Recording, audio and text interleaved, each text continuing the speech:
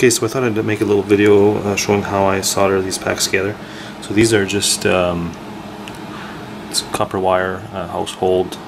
It's 14 gauge. It's very cheap because this is scraps that I had from laying around. So they're easy to bend, easy to work with. So I just have to place them and put them in place. Like so, and I bend down the leads to hold them in place.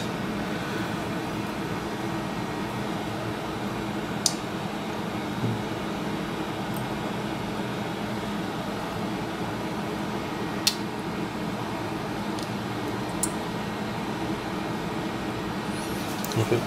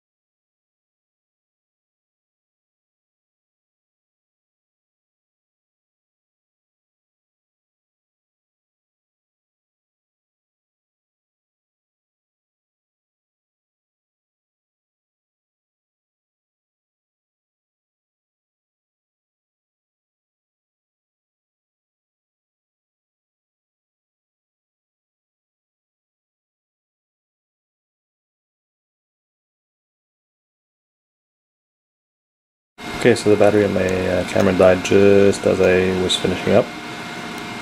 So here's the finished results. Now what I do is I go through it one by one and I make sure that all the connections are good. Let's see that since the copper, there's not too much mass in these coppers, it's very easy to solder. And if you notice the videos, I would skip one because when it would be hot, if I do both at the time, it tends to want to move around. So if I do one side and I skip this one and I go that one, then I come back and solder it, works a lot better.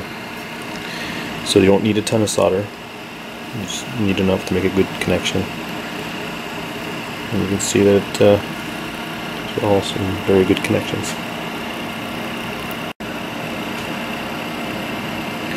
So now I'll just have to flip it and finish the other side, and it's going to take me maybe 5-10 minutes, and this pack is also going to be done. Thanks for watching.